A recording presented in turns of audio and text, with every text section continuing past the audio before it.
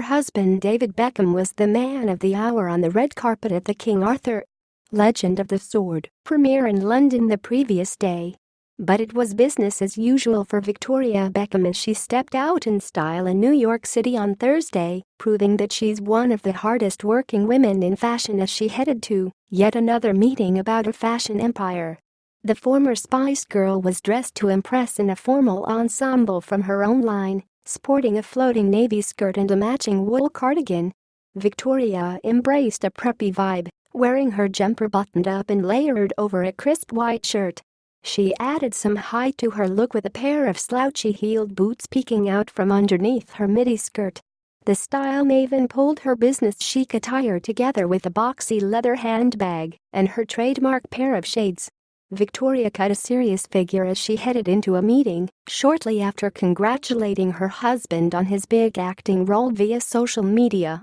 Sharing the trailer for Guy Ritchie's new movie, the mother of four tweeted, "So proud of David." She was absent from the celebrations the previous evening, with David bringing his eldest son Brooklyn, 18, along as his +1 to the Leicester Square premiere. The former footballer made his silver screen debut in his pal Guy's highly awaited summer blockbuster alongside film stars Charlie Hunnam and Eric Bana, which will hit UK cinemas on May 19. Playing hardened battle guard Trigger in the flick, David's attempts appeared to fall flat for film lovers as they took to social media in their droves to pan his debut. The former Manchester United star opened up about working with his best pal and admitted that Ritchie looked after him as he gushed about the director's work environment.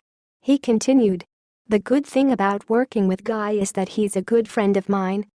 He looked after me in many different ways. I trust him. My role is pretty small in this, and I had 1 or 2 lines.